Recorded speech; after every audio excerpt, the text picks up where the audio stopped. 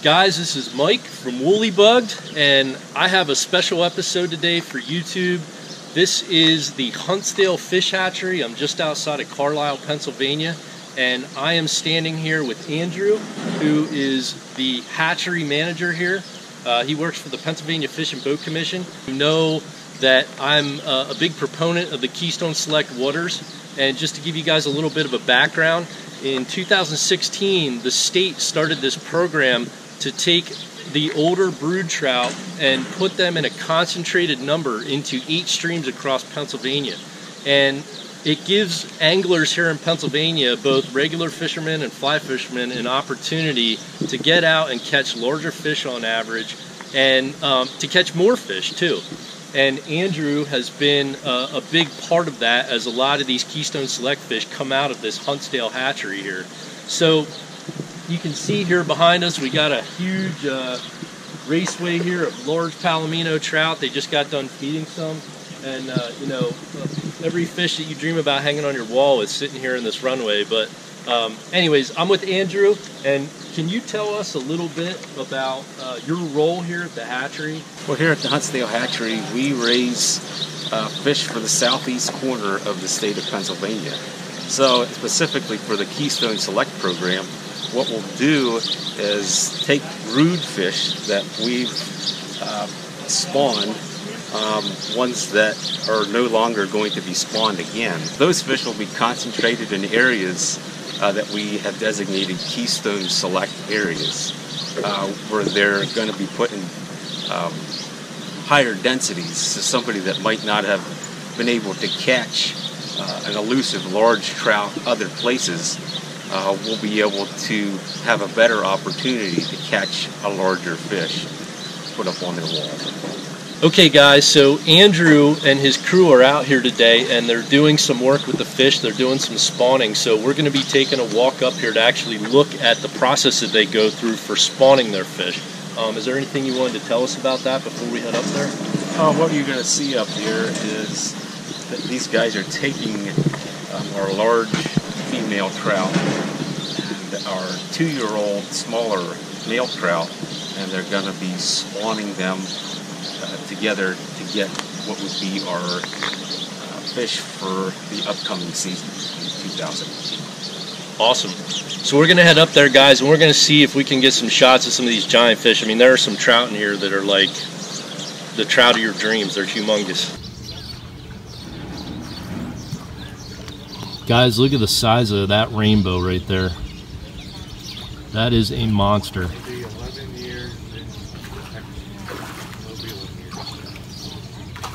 Alright guys, so Andrew passed me off here to Joe. This is Joe Tusing. He's a fish culturist here at the Huntsdale Hatchery. What we do here is we spawn our own fish. All the fish that you see out throughout our hatchery are all spawned here. We take 3-year-old females and a 2-year-old male, and we spawn them together. We spawn them in the buckets, as you see. You can see it back there. And we do it then after they come out of there. We do a disinfectant process, and then they're taken over to our hatch house. Over there for 20-30 days, which they hatch, and then the whole process is there. They turn into fried fingerlings, and then they're brought out. So it is a lot of things that we have to go through to get the fish into the stream. Yeah. As you know, the Keystone Select fish. So Yeah. some of the fish you're going to see here today are 3-year-olds that we will stock in the Keystone Select areas. So you're kind of going to see it here, and then hopefully he'll catch them, and you'll see him out there, right? So, I like the way you think, Joe. Right. Awesome. All right, so let's. Can you show us the different stages here? We set up pens. These, as you'll see, are 2-year-olds. What we do is we take a drug and we put it in there. It kind of knocks them out for a second. We put them to sleep. It's like you would do in a hospital. Like a sedative. Like a sedative, exactly. And we put them to sleep, and we'll put the females and males in different areas here. Okay. We'll take the buckets out, and you're going to see this whole process go. They'll spray the eggs into the bucket, and then same with the males. Do the same thing to them. And they'll mix it together. Okay. They'll then pass them up here, and we add water to them, which opens a thing called a micropyle in them that allows then the sperm or the milk to actually go into the egg. Oh, okay. So that's how it's actually kind of fertilized. preps them. Exactly. The water is supposed to initiate that opening of the micropile, and then the sperm will actually insert in there. Got it. And they'll be first. So we're going to show you the whole process, and hopefully you can get in and do some of that. Definitely lifted one of these giant fish out of the water. I got to get a picture. So that's Heath and Eric. That's Eric. So they'll kind of direct you on what to do and how to hold the fish and all those kind of things, and we'll let you get in and have at it. All right, let's do it. All right. I'm looking forward to it. You good? You ready to go? And we usually do about eight females and about 5 males.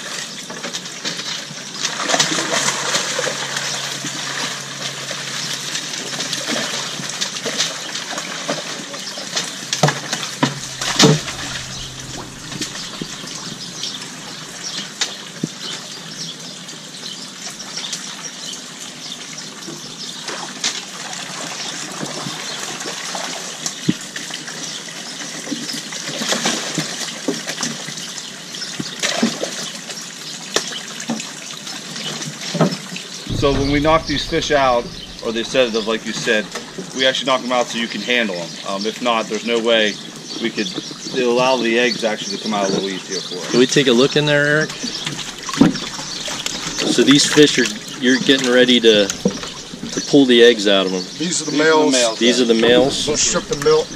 These are the and those are the females. One of the questions we ask is how can you tell the difference between a male and a female trout? Okay. And for us, we actually have to do it with a 2-year-old fish because we have to sex them to move them apart. That's why you're going to have your 2-year-old males in here. Next year you'll have your 3-year-old females. So we do that at 2 years old. We get in, we net all the fish, knock them out, we inspect them, do all this kind of things. So you don't know the fish's sex until 2 years old. Yeah, and even then, if they're littler, it's harder to tell because one of the main things is you're going to see, and Eric will pull up a male. So guys, if you're out fishing and you're catching a 2-year-old fish, there's no way you know if it's a male or female. It's a lot. Right? It's a lot harder. Unless you're a super expert. Yeah, it's a lot harder. Males will get that pointed head, and then they'll get the hook jaw right here where my thumb's at. The end of their lip will get hook jaw. And the female's head will be more rounded like a torpedo. And Heath will pull the female out here and kind of show you. So the males get the hook jaws, and the females have... There's the female. So guys, a lot of you may know that the female trout have the rounded jaw and the males have the hook jaw as they age.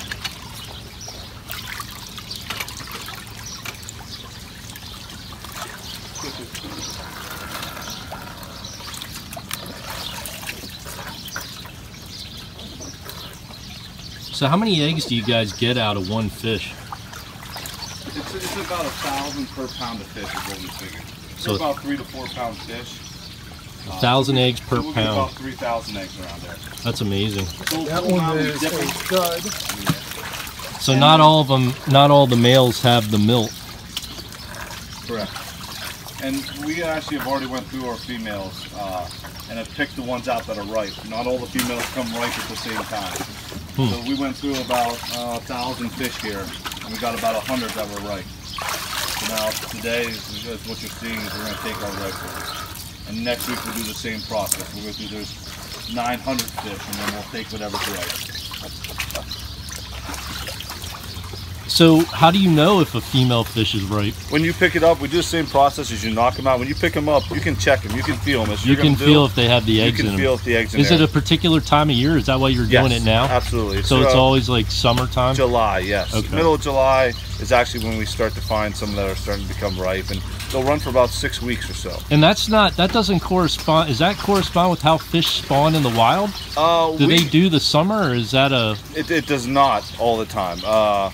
Some do, and some don't. But we also do a thing called lighthouse, which we can change the light in fish and make them think that it's spawning time. Oh, interesting. So what happens for us is we can speed it up so we can get them earlier, so we can get the fish bigger to get them out into the stream. So we kind of trick them into spawning. Gotcha. So yeah, it's a process in there. We don't do that here. Right. Some of the other hatcheries do that because our fish and these rainbows that are going to spawn now, we have plenty of time to get those up the size for the anglers. Gotcha.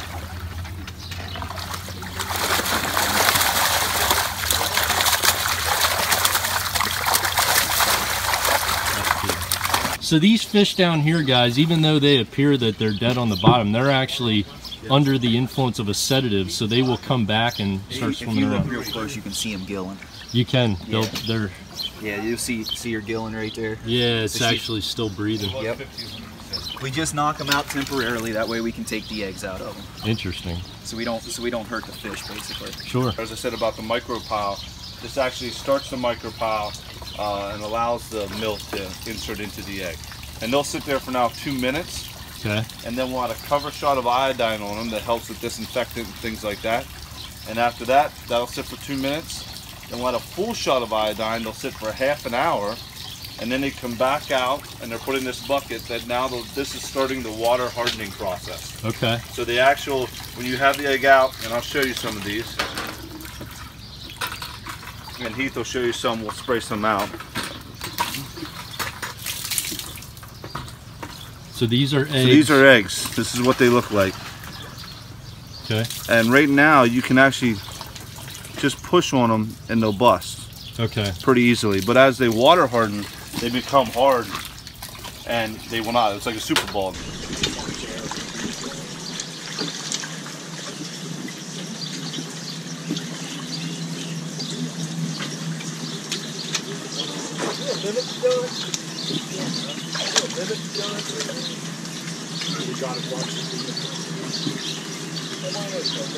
He's a professional, isn't he? Oh yeah.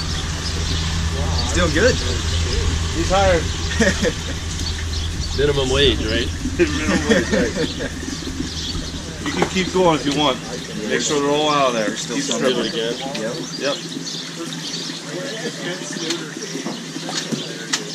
Yeah, but you won't hurt the fish. It's amazing how many fit in there. You just keep, we call that stripping. So you just keep stripping till they're all out. You see how their belly's starting to get soft? Yeah, I see that.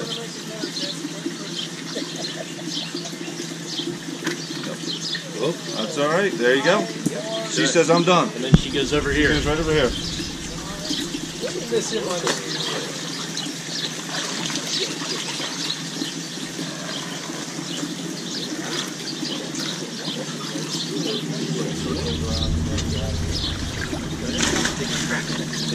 Take try this again.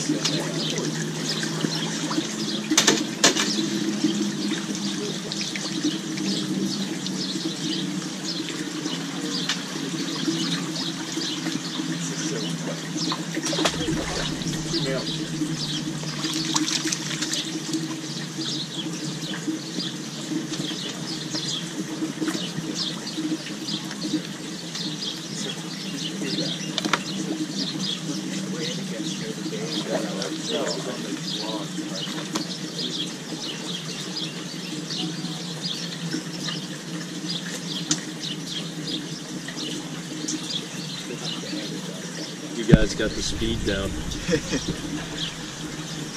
We've done it a couple years. Yeah, that's pretty cool.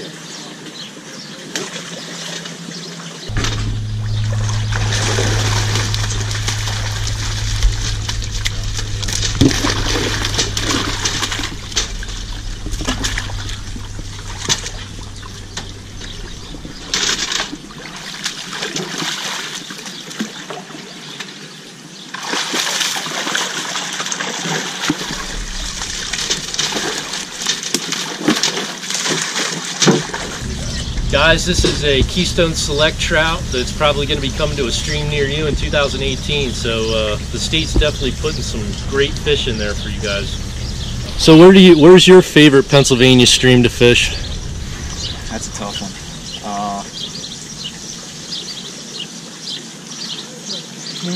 Probably like either Spring Creek or Penn's Creek. Spring Creek or Penn's? Yes. How about you? Where's your favorite Pennsylvania trout stream? Mountain Creek. Mountain Creeks for brookies, wild brookies. Joe, where's your favorite Pennsylvania fishing for trout? Probably a small little stream in Giant County called Lost Creek. Lost Creek. I've heard of Lost Creek. I never fished it, but I've heard. They do have some natural reproduction area up in the upper part of Lost Do they? Creek. A lot of brook trout. Yeah. Where's your favorite? Lower end of the breaches. Lower end of the breaches. There you go. And now, where's your favorite place to fish? Wherever you are, Mike. Aww. That's sweet. Can I put that in the video?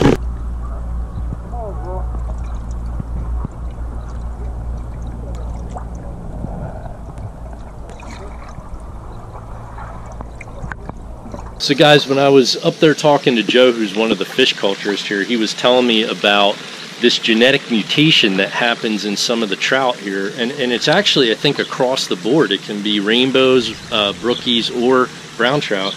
It's actually a mutation that causes the fish to have a blue tint to it. So here at the hatchery, they call them blue trout. And they weren't quite sure on the percentage that the mutation occurs, but they threw out a number that it might be 1 in every 200,000 fish. So here in this golden tank, they have about 20 of these blue trout that they've pulled out over time to put in here. And these fish actually take longer to grow, but it's really kind of eerie. They have like a iridescent blue tint to them. So I'm going to show you some footage here. You can see what they look like. It's kind of cool. So guys, I don't know if you can see this, but this trout right there is actually what they call a blue trout. There's another one over here.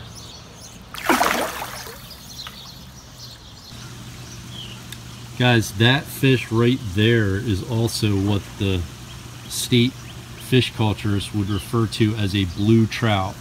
It might be kind of hard to see on camera, but if you're seeing this fish in the sunlight, it definitely does have like a blue iridescent color to it. And if you would look at it inside of a tank full of rainbow trout, the rainbow look very dark against the bottom, but these blue trout definitely have like a blue or green tint to them. So that is a blue trout right there. So guys, I had a great morning out here at the Huntsdale Fish Hatchery outside of Carlisle, PA. I'm actually not too far from Boiling Springs. I want to shout out a big thanks to Dee, to Andrew, the head of the hatchery here, to Joe, the fish culturist, and to Adam, also with the Fish and Boat Commission. Thanks for allowing me to come out here and to show everybody how you guys do the spawning for the Keystone Select fish here, and kind of giving us an inside view of what everything looks like on the back end here in the program that the state runs to let so many people here in the state of Pennsylvania catch fish, let the kids come out and catch a fish of a lifetime that they're going to tell stories about for years to come. That's really what it's all about, and any one of the guys that work here will tell you that that's really what it's all about. So thanks again for watching Woolly Bugged. Click subscribe below. Would love for you to follow my channel. I appreciate all my followers. I'm getting real close to 500, and I appreciate everybody that's on there. So thanks again for watching, and I'll catch up with you next weekend.